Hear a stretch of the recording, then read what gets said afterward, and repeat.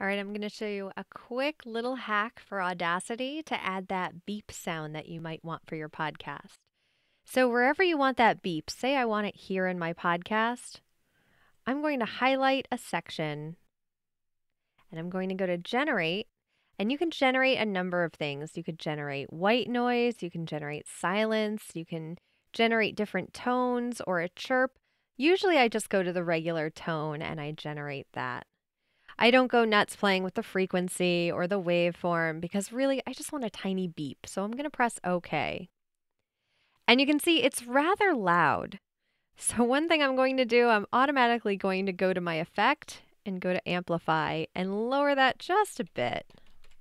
I'm going to go to -20 and see how that sounds. And there, yeah, that's good.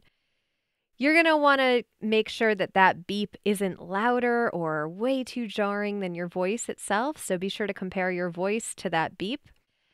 And make sure it's also not too quiet, because if you're using a beep, maybe you're taking out a swear. Maybe you're covering up. Say this was a swear and I wanted to turn that into a beep instead. I would do the same thing. I would highlight it, generate that tone, and I would de-amplify it. So I'm going to go with -20 again. And let's listen here. Form of, I don't know what I said, but it sounded like a swear. So that's how you generate a beep. And you can make it as short or as long as you want. You can always highlight part of it and get rid of it. There it is.